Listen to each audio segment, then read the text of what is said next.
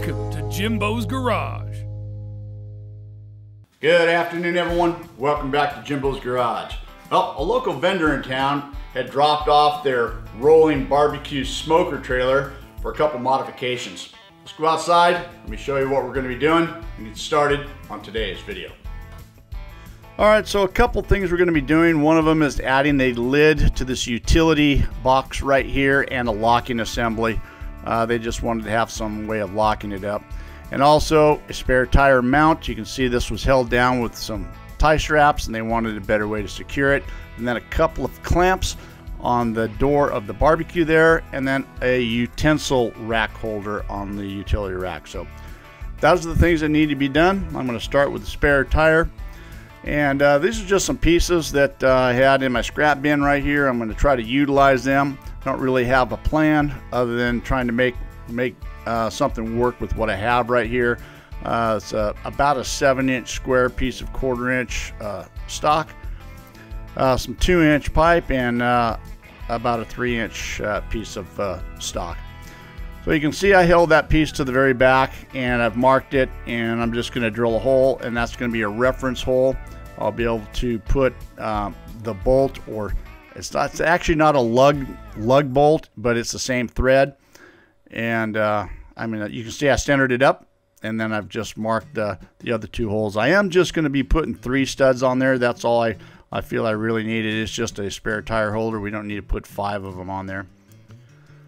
And I quickly drilled those holes out. Double check to be sure that they're going to fit inside and everything fits good. And with that said, I'm going to just clamp things down and clean it up a little bit. All right, get everything placed where it needs to be. And the first thing is to weld these bolts in place. Good idea to just tack them and double check to be sure everything is running nice and square, and then I can go ahead and weld these all the way around.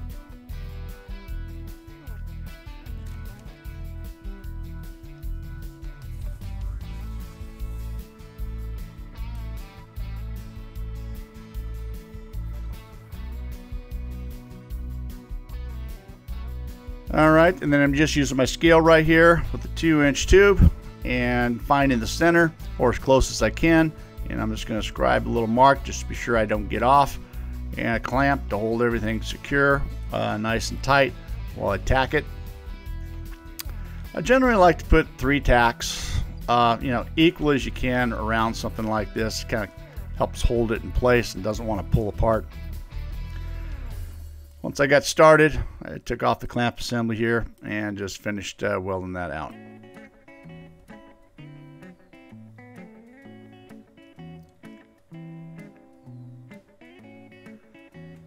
All right, flipped it upside down in the same process for the smaller piece of flat plate. And this is the one that's going to be actually welded to the trailer.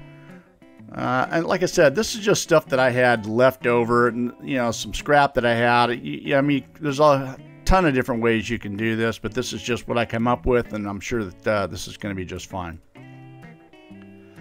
All right, once I got everything done, there it is. The mount is pretty much complete. I just took a grinder over to the area where it's going to be located. I kind of did the best I could at taking some paint off there and getting some bare metal so I can get a good positive ground. And once I got it located where I needed it to be, again, I'm just kind of tacking it in place. I actually put a level on here to try to get it as level to the trailer as it possibly can. And that's what you see me doing right there. And that was pretty close. Right away I started welding this out, and of course this diamond plate is real thin, so I burned a hole right through it, and you can just see me, I'm just bumping that to fill that in. And once I got it filled in, I just continued to weld it all the way around. Yeah, it's not going to go anywhere. It is just holding a spare tire.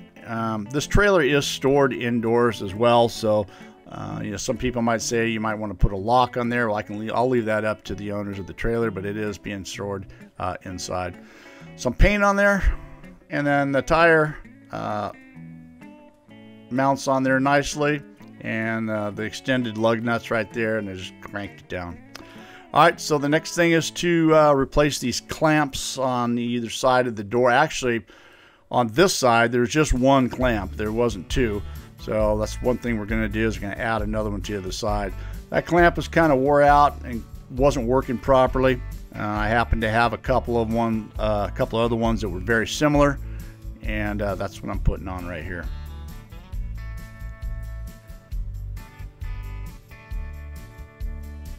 Yeah, they were complaining that with the one clamp, it kind of left a gap on the other side of the door, and that they were loud, smoke was getting out. They were hoping for a tighter seal, and they were asking if I could just add a secondary clamp to the other side.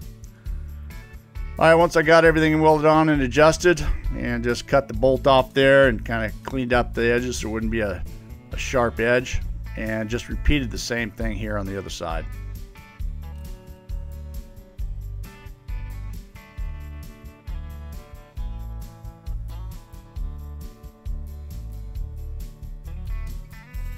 That seemed to do the job pretty good. It sealed that lid nice and tight. All right, so now it's time for the door. And I just happen to have some diamond plate on the side of the shop over there. I end up using the plasma cutter to cut it to the right size. You can see there's a little bit of a deflection or a warp to it. So I've got some 1-inch square tube right here, and I'm gonna make a rectangular frame that's just a little bit smaller than the opening on the inside, and this is going to serve two purposes. It's going to be able to keep the lid nice and centered, as well as straightening out that plate and keeping everything, getting it nice and flat. It's got a little bit of a bow to it. Got it fastened down on my welding table with the table dogs there, and clank two of those down at a 90-degree angle, and then put the other ones in there, and then went ahead and welded as much as I could, where I had it all clamped down in place.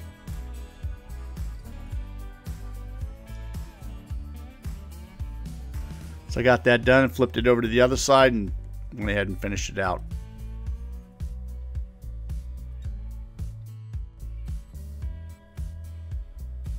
And then went ahead and just cleaned up all the edges all the way around. Yeah, I'm using a Mercer a trimmable flap disc right here. A lot of people ask me what I use. This is a ceramic trimmable flap disc. I've got them in a couple different grits. They got a lot of variety over there. I just happen to use like these a lot. You can see how that when I crank that down, it's kind of straightened that lid out, kept everything nice and flat. Well, that's what I'm doing. Just a couple of 1-inch long beads here all the way around is all you're going to need. I didn't want to put too much into it that it's not going to go anywhere, and it served its purpose. It kept everything nice and flat.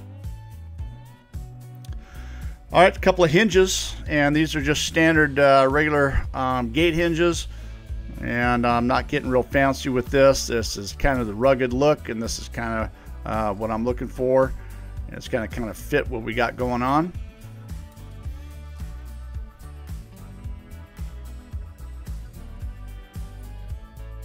And I've come in about 3 inches on either side, and I think that the spacing in terms of where you put the hinge is kind of your own discretion. That's kind of just was a nice even balance. All right, with the hinges on, it's time for the lock assembly.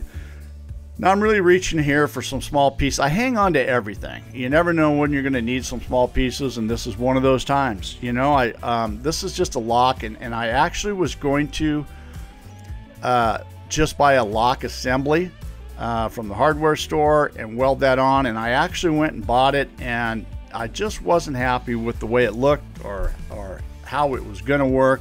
And so this is why I decided I'm just going to make my own. And so this is what I come up with right here. I was pretty pleased with it. This is more, I want to say, consolidated, smaller. It just was a better application for what we have right here.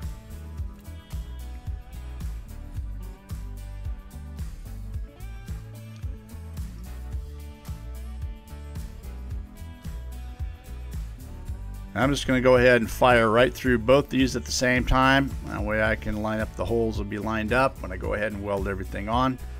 I'll run a bolt through here to keep them nice and tight.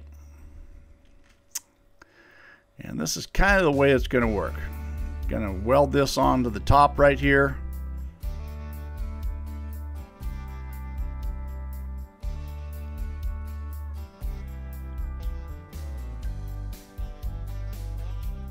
And I'm going to put that in, and there's the bolt. That's going to hold them nice and even together. And then I'm going to weld this to the top of the door.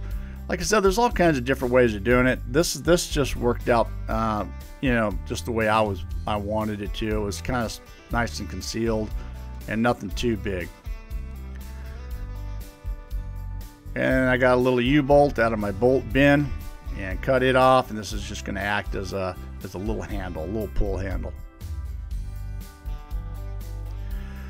All right, dropped it in place right there, and first thing I didn't want to do is I want to get these hinges welded on.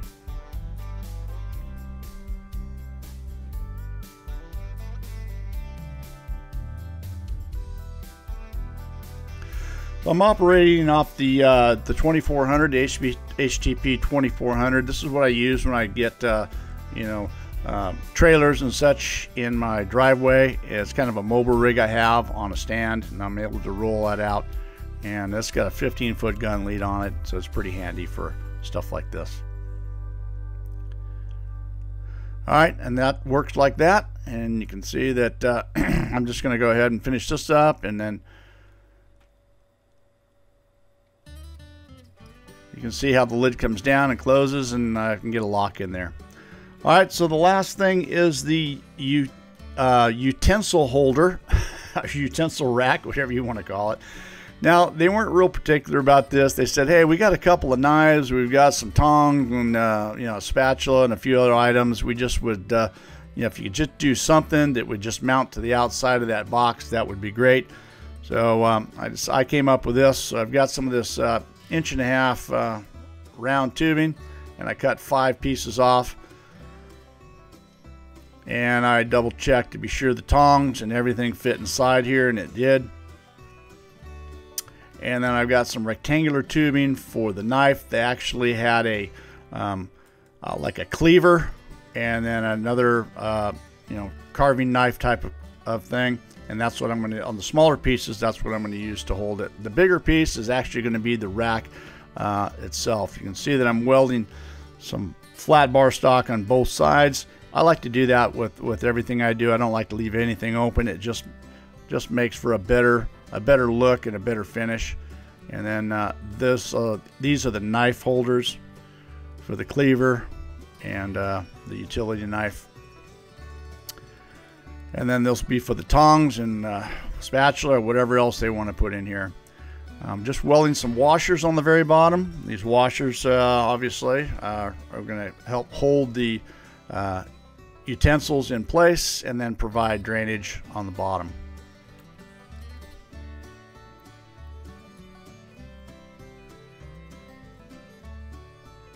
All right, once I got those done, took it over the Burr King and just kind of cleaned them up a little bit.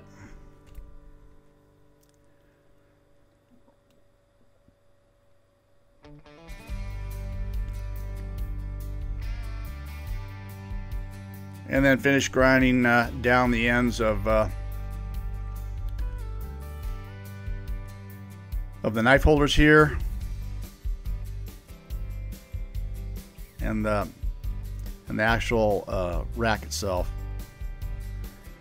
Now, once I got this ground down, I chose to drill a hole in the bottom as well, and I put it on the bottom. This is going to provide for drainage. This is going to be the bottom. All right, here's the assembly. There's the rack, and I wanted to put these on a little bit of an angle. I chose, I think it was like a 15-degree angle. So the first thing was the knife holder there, and I got the cleaver on there first, and then I wanted to have a little bit of spacing between the other knife, so I put some 1/2-inch square stock on there, and then that gives some decent spacing for the knife, kind of keep them apart a little bit. All right, here's the big problem. So, always in a hurry. I don't know if you see what's going on here. You know, I'm trying to figure out how I'm going to do everything, how it's going to work, what kind of spacing I'm going to put in here. Trying to find stuff for that. Decided on some 1-inch square tube and thought I had everything right.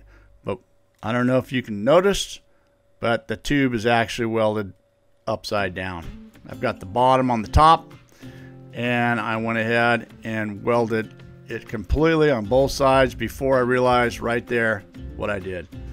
So I thought about this for a while, and actually I thought I'd turn the camera off, but I left it rolling. So I tried to figure out what I was going to do to fix it. First I thought I was going to, well, let me cut the washer off and just weld on the bottom. And I decided that that's not going to really work. I'm not going to be able to get in there and do that. And then I decided, okay, I just got to try to cut this thing off and start over.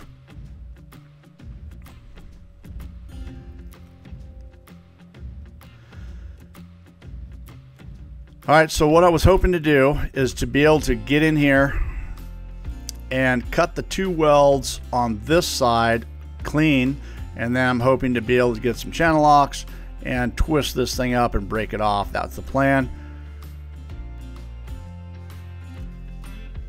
And that actually worked, but I did do a little bit of damage there. I kind of tore a hole in it, but no problem. I'm just going to get my flap disc, clean that up, and then fill that hole.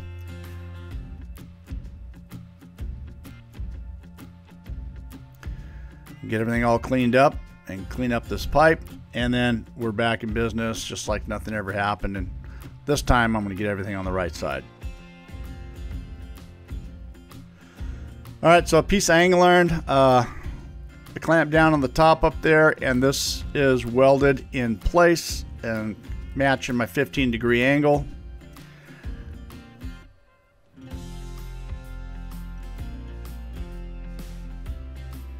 Now I clamp everything down. Now it's not going to move, and I'll be able to butt these pipes right up against each other, and they'll be even all the way across, along with the 1-inch spacer there. And I could have put 6. I guess hindsight, I could have had 3 on one side, 3 on the other. When I say one side, I had to leave room for the lock assembly, and that's why I've got a little bit of spacing between the first 3 and the second 2. But I'd only cut 2 pieces, and so I've got 2 pieces on the other side. But that's going to work out pretty good.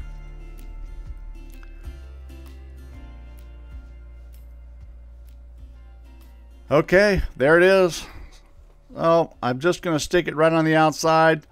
Just wanted to have it very close to being flush to the top of the door right there. I think it was a clean look. And just a couple of welds on the outside.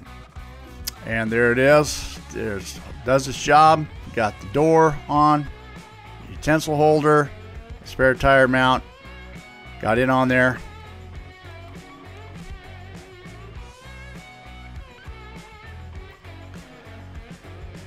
Hope you guys enjoyed this video. Thanks for watching, and we'll see you on the next video. See you next time on Jimbo's Garage.